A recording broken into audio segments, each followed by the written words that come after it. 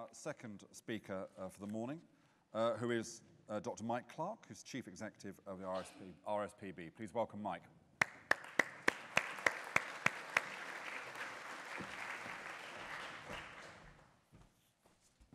Good morning, everybody. Those of us here yesterday were hearing about the scene setting in terms of just the scale of change that we have underway. My provocation really is to suggest, and this might be hard to convince a few cabinet ministers this morning or ex-cabinet ministers, that actually disruptive change can be an opportunity. And I think this is an opportunity in three respects. An opportunity to create a stronger sense of shared purpose, an opportunity to collaborate more strategically for greater collective impact, and an opportunity to move perhaps from less of a sector and to more of a movement. So what is heritage for? I really think we need to consider different kinds of strategies. Those that think about what kind of future do we want and how do we get there, rather than projecting from the present.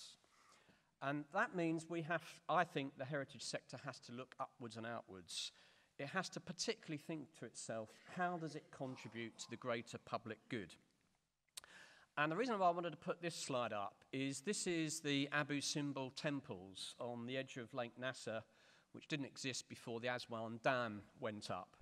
And it was one of the trigger points in the late 50s to creating a global movement around World Heritage. And it led, amongst other campaigns, to the World Heritage Convention in 1972. And just picking up a point yesterday from Gillian, it's worth having a look at the World Heritage Convention, not so necessarily the actual clauses. Look at the whereases, look at the rationale that led to it coming to being, because it's very clear, it's very explicit, that the sense of shared heritage for humanity as a whole was very much seen as an antidote to physical symbols of nationalism and territorial place. It was part of a much bigger human endeavour.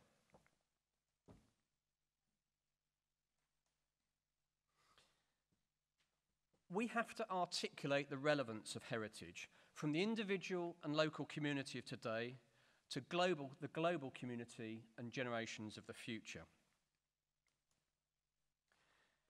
Gillian and Nick yesterday already have made the point about the need to connect the local to the global. And I would just simply pick up, we talked about cuckoos yesterday, so I've got to come back on that.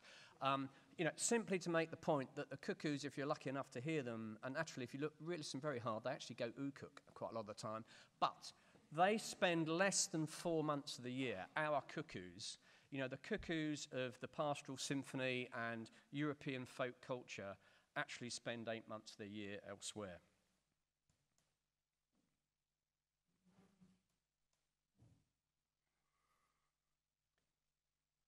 Again, yesterday, the phrase was used, a damaging fault line between the natural heritage and cultural heritage. And this is, I thought it was quite an interesting metaphor, actually, because this is a flock of starlings wheeling over what was the remains of the West Pier at Brighton.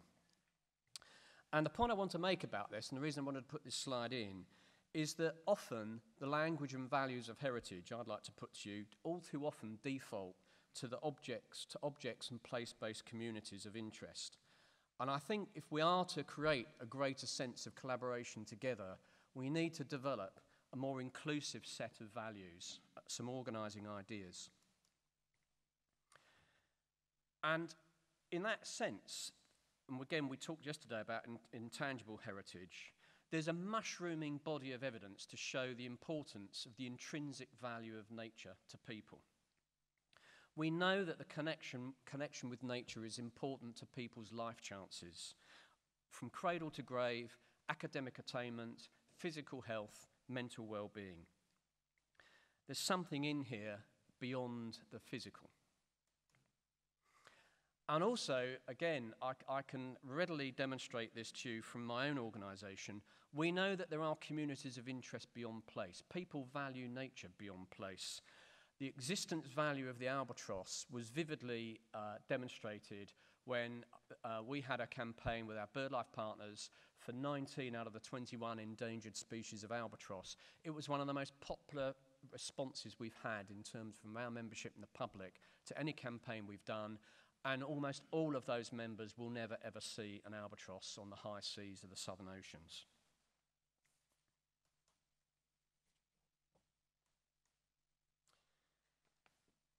So what I want to put to you is that the challenges facing our sector are too big for any one organisation, indeed too big for any one segment of the sector, whether it's business, government, individuals or charities. And that right now there is a trend, and again I think we should be looking beyond this country. There's some very interesting lessons which I'll come on to in a moment from the United States in terms of how do we find solutions at a higher level than the problem we're dealing with. We won't find the solution if we just stay at the level of the presenting symptoms. And this requires us to think about collaborating. And when I wanted to think of how do I illustrate this, I was delighted yesterday, John Holden and Robert Hewison talked about the need to develop a more coherent organic system rather than thinking of us as a heritage sector, because my analogy was heritage as an ecosystem in which you've got collaboration against a set of common guiding principles, all those coral polyps creating a whole new ecosystem in which there's a range of actors, there's a range of processes. And actually, there are smarter ways of being able to work collectively together. If you haven't looked at it, the references are in the paper, in the provocation paper I've produced. Have a look at the work that's coming out of the States, Robert Kramer and others, because there are a number of principles that we can learn from in terms of how we can have greater collective impact for common cause. And I won't go through these in any detail, but the point is there are a set of components, conditions for success around a common agenda, common mission and values, how do we measure success, activities that can reinforce and mutually support each other. It requires communication, and I have to say, I wanted to say this somewhere through this talk, I would really congratulate the HLF in convening this event and actually being so willing to encourage and give us license to provoke. But that's exactly what we need to be doing right now. And I think the other interesting thing, and this perhaps does come on to thinking for the future, there's the need to develop capacity and infrastructure. I sit within a global partnership of 120 countries, and a big strand, all that we do, is how we build capacity across our network. Where is the capacity builders? Who are the capacity builders of the heritage sector? The heritage ecosystem even. I just wanted to give perhaps a few pointers to how we can perhaps develop this approach further. Just as some building blocks that, if you like, I think within the natural heritage sector give some organising principles beyond simply a common language. We need shared frameworks for decision making. How do we organise intervention strategies so that we mutually reinforce each other?